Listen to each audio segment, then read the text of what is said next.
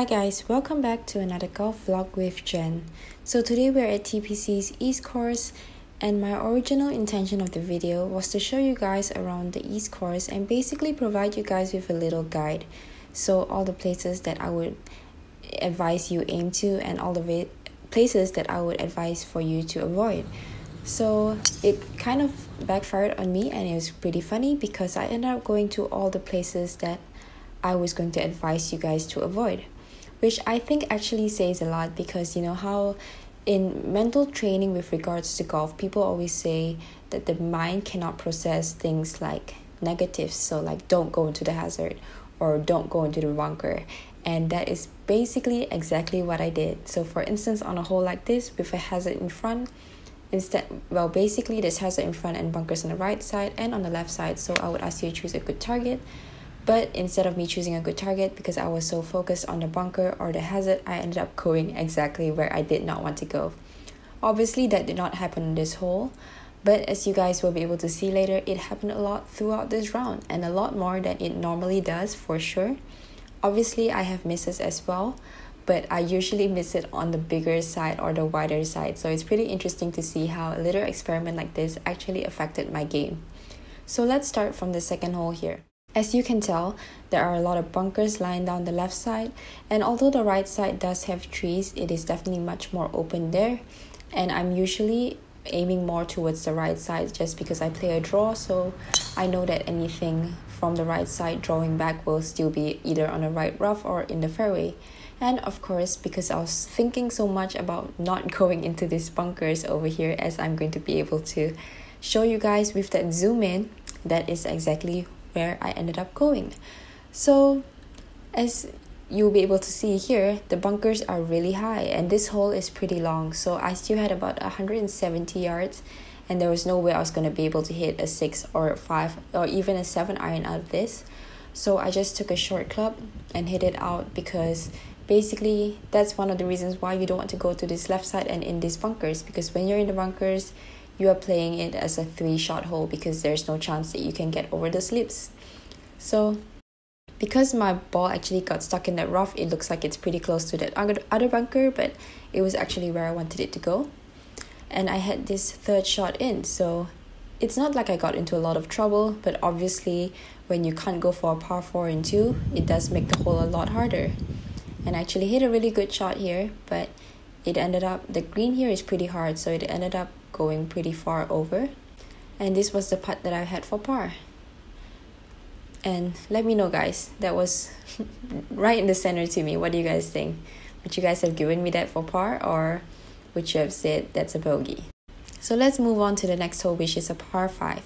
So this par 5 is pretty narrow, so honestly if you were playing here for the first time, I would tell you to hit whatever club you feel most comfortable with hitting it straight, because most importantly you do want to get it on the fairway.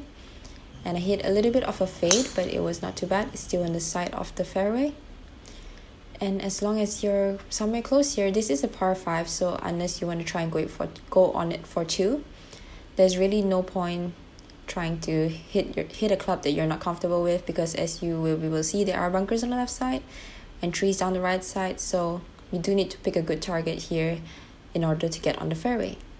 So I was on the fairway here, so for this second shot, my intention was to tell you guys not to go towards the right side because there is water lying down the right side, and the fairway on the left side is actually a lot wider than it seems from this angle. And guess what? I went exactly towards the water, which is definitely not where I would normally go because there's so much space down the left side, so the right side is just a really bad play. Obviously there's a little bit of rough on the right side, but still there's absolutely nothing on the left side, so do not play on the right side of this hole at all. And even then you can hit whatever club, it's not that long of a par 5, so you should be hitting a comfortable club that would basically not get the water in play. But as I said, once I started thinking about the water, for some reason that water was in my mind and I just hit right towards that water. That's why I was on such a bad lie. But it was okay, I still made it onto the green after that. And this was my putt. And not too bad a putt, but just a little bit short. So far it's not too bad, but as you will be able to see from the next hole, which is actually my least favorite hole on this golf course, because as a draw player you can see why the entire left side is filled with water, and normally I would just aim more right because honestly all that's on the right side is another hole and you might be blocked by some trees, but it's not too bad. And of course, as I'm thinking about the water, I hit it straight into the water. And that to me really shows the difference and the importance of choosing a good target rather than focusing on where you don't want to go. And I know obviously when you come to holes like this, the first thing in your mind is you don't want to go left.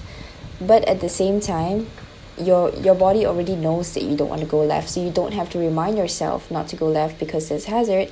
Instead, you should just be thinking about where you do want to go and choose a good club that's going to make you comfortable enough to hit a good shot. So on this next hole, this is a par 4, and again there is water on the right side, so you do want to hit it more towards the left side. But my thought process was you don't want to hit it towards the left side today because the pin is behind on the left side, so the approach shot becomes a lot more difficult when you're on the left side of this fairway. But of course, me thinking not wanting to go left, which is, as you can see from here, that tree is pretty huge, so it does block the pin when you're on the left side. And I ended up going to the left side and behind the tree. I did not expect to be getting into this much trouble today, but I guess there's no better time to experiment and to find out what works and what doesn't work for you. And obviously for me, overthinking about where I do not want to go is not something beneficial. So, and I know that this is true for a lot of people as well, and there's no denying that it will be in the back of your mind, the places that you don't want to go. But this just shows the importance of choosing places that you do want to go, because, well, the more you focus on where you don't want to go, the higher the chance you're going to be there. So guys, it's very important to choose good targets and making sure that you're focusing on the right things. On this hole, well, obviously there's water short and water over, so there wasn't really much for me to think about in terms of left or right. So I just chose a good target and hit a pretty decent shot here. So you can tell the quality of the shot when I'm not thinking about where I don't want to go is so much better than when I'm thinking about, don't go left or don't go right. I think that's the biggest thing for me, especially when I'm thinking about direction-wise of where I don't want to go, because then your body naturally will start to do things that are funny and will probably make you go exactly where you don't want to go. So a nice birdie there on the signature hole at TPC's course, and you always love making a birdie on this hole. Next up, we have this par 5, and there is water down the entire right side. So guys, guess where I'm going? No, I didn't actually go in the water, but I got pretty darn close, which is kind of silly because look how much room there is on the left side. There is an OB on the left side, but it is pretty far left.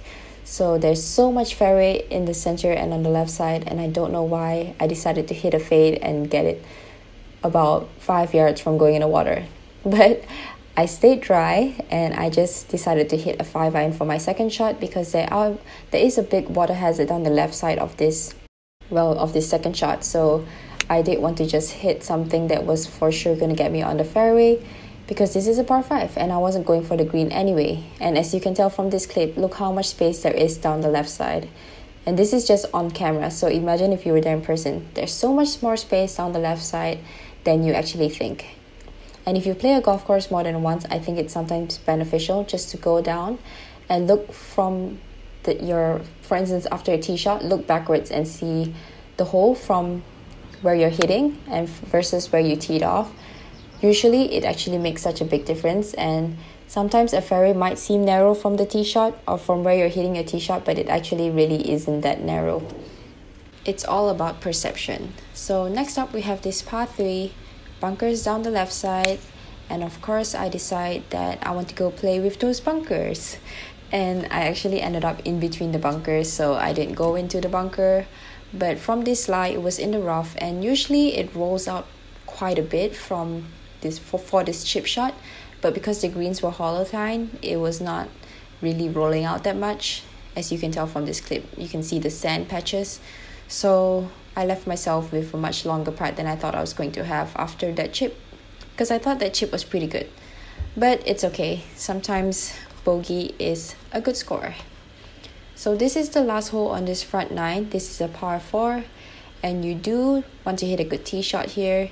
And this is a hole that I find a lot of satisfaction in hitting a good tee shot on, especially, and I don't know why. I think it's because it does look pretty narrow from the tee shot, and there are bunkers down the left and right side.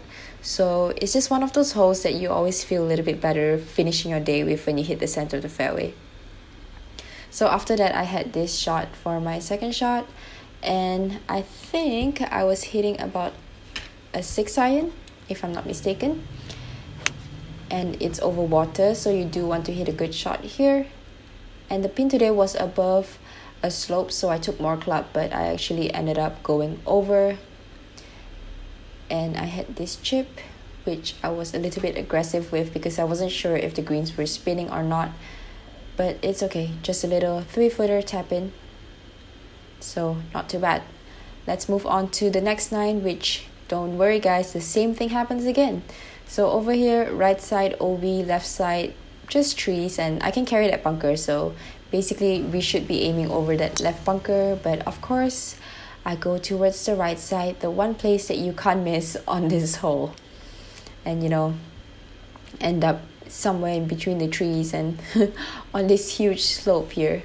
It's honestly really funny because I almost never hit it towards this side because there's so much space down the left side. And then the one time that I start thinking about where I don't want to go, there's exactly where I went. So I'm sure a lot of you guys don't actually think about this and maybe don't even realize, but how often does it happen to you that you think, I don't want to go to this spot, and you go exactly where you say you don't want to go? And that is something that people always talk about in terms of the power of attraction, and you really want to focus on the positive. So for instance, on this hole, you would say, I want to hit it towards that orange roof, or choose a spot somewhere or a leaf or something, rather than saying I don't want to hit it right into the trees or left into the trees, or I don't want to hook it, or I don't want to fade it. So it's always using positive terms instead of negative ones, so that you can basically program your mind to know what it wants to do rather than what it doesn't want to do. Because as I said in the beginning of this video, there have been a lot of studies that says that the mind doesn't know how to process don't and no, so it just processes the negatives. And I don't know if you guys saw that, but that is such a Malaysian thing, and it's so hilarious because we always have this joke about the power of the hand. And we just use our hands to, like, when you want to cross the road, you just put up your hand and the cars will stop for you. And for some reason, your hand is more powerful than a car, like a car coming to you at 50 kilometers an hour. So that's definitely a Malaysian thing. If you're Malaysian, you would know what I'm talking about. But let's stop babbling and go back to golf. So this is the next hole. And of course, you don't want to go to the right. And guess where I went? Into the trees on the right side. And left myself with a really long shot because I hit a really high fade, so that ball had absolutely no distance, and I decided I was going to punch a 5-wood out towards that green box over there and just let it draw back. That was actually really nice. So after that, which was a pretty good shot, I was happy with that, and again using the power of the hand and I had this chip. So of course, when you have to hit out, well, I didn't really chip, I hit a 5-wood. So when you have to hit out and not go towards the green, you don't want to give yourself the best opportunity to make par, and that's by putting it on the fairway so that you can at least get some decent contact and decent spin. And every now and then you save par from the trees. See that, guys? That's how you play golf. Alrighty, next hole, and this is a par 4, and the reason why I'm hitting a 3-wood is so that it's short of those bunkers, so I can aim directly at those bunkers. But of course, thinking about not wanting to go towards the left side with those trees, I hit it straight to those trees. But lucky thing, I have enough distance to carry them, so I was just in this rough. But it wasn't the most ideal lie. As you can see, the ball's sitting down, so I know that it's going to come out pretty hot. And I hit that really good, but there's just absolutely no spin, and it landed at the pin and almost flew over the green. So I had this chip coming back, and I was hitting a 58-degree wedge here and hit a pretty decent chip for me. It's not too bad. I always take it when you have a tap in par. And let's move on to the next hole, which is a par 3. So this par 3 is pretty long. The green's a little bit elevated, so you do need to hit it on the green for it to kick up.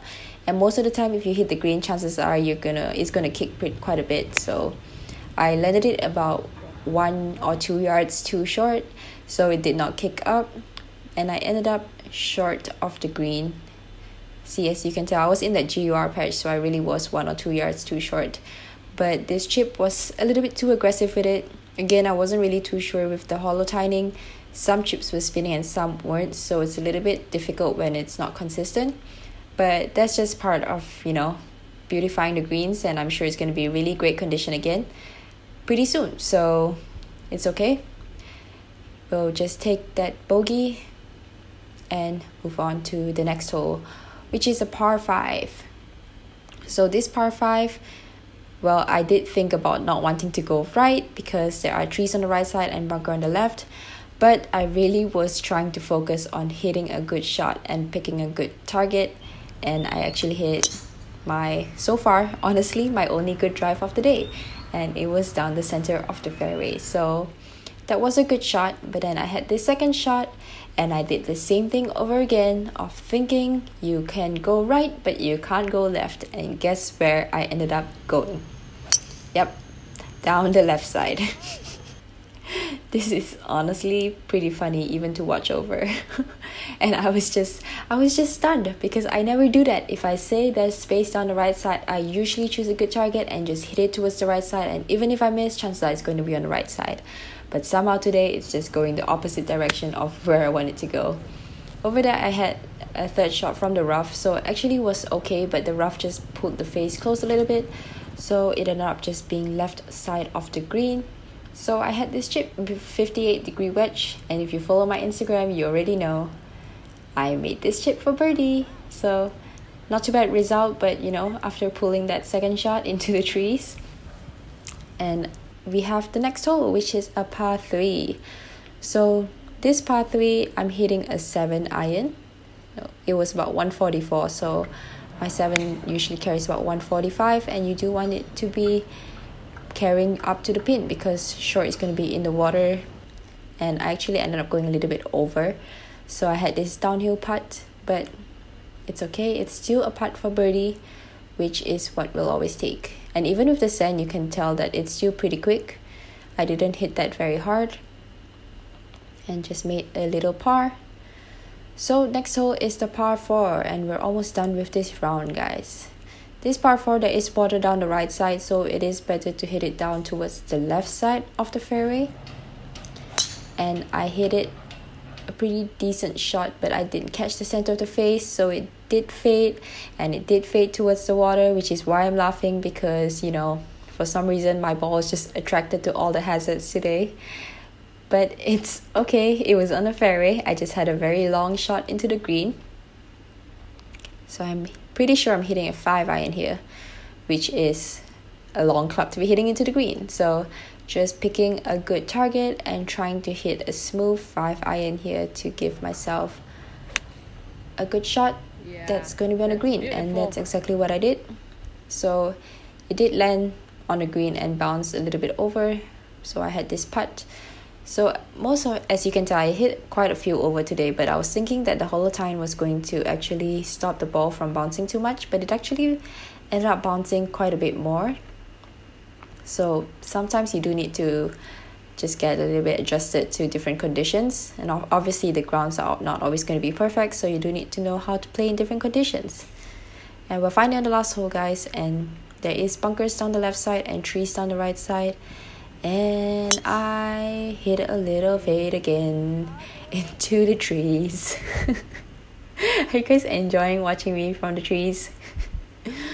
And I almost lost my ball in this little, I don't know what's going on here. All the leaves were on it and I almost couldn't find it. So I made a little green spot there for my shot, as you can tell.